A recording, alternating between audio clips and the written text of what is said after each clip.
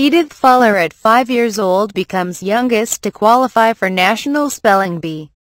Edith Fuller, 5, has booked a trip to the Scripps National Spelling Bee after she outspelled dozens of older competitors to win a regional bee in Tulsa, Oklahoma.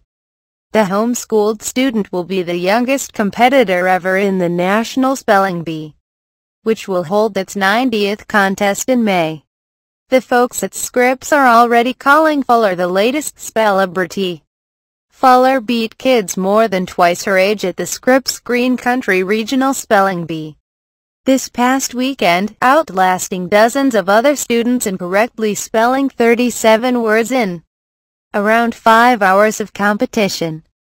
Her final word, jnana, is a Sanskrit word that refers to an elevated state of knowledge. Other words Fuller had to spell to earn her way to the National Bee in Washington, D.C. include sevruga, a type of caviar, virgule, in accent mark, Nisei, a child of Japanese immigrants who is born in the U.S., jacamar, a long-billed bird, and alim, a Muslim scholar. It all started last summer when Edith surprised her parents by spelling restaurant correctly. Her mother Annie told the Tulsa World newspaper.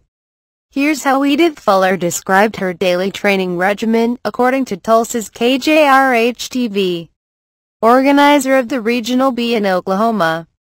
My mommy asked me words, and every time I misspelled one, I would look at it. As footage from KJRH shows, the bee's young champion stood out from the field in more ways than one. Wearing a white bow, Fuller's head barely topped the back of her chair as she shared the stage with her opponents, some of whom were 14-year-olds who are in the 8th grade. And while other students were sometimes prone to nervous fidgeting, Fuller resembled an island of calm. When she spoke to the judges, Fuller smiled as she navigated a list of words that would trip up many adults. When she returned to her seat, other students would sometimes offer a high five or a smile, and some, perhaps understandably, simply stared as the littlest girl on stage kept advancing, using the shorter of 2 microphone stands so her soft voice could be heard in the auditorium at the Oral Roberts Global Learning Center. By the end of the day, 4 rows of seats had been emptied and the 5-year-old was the last speller standing. Fuller represented the TBC Home Education Fellowship. Now she'll be Eastern Oklahoma's speller at the National Bee in Washington. I'm going to D.C., she said with a smile as the event wound down, drawing applause from the audience.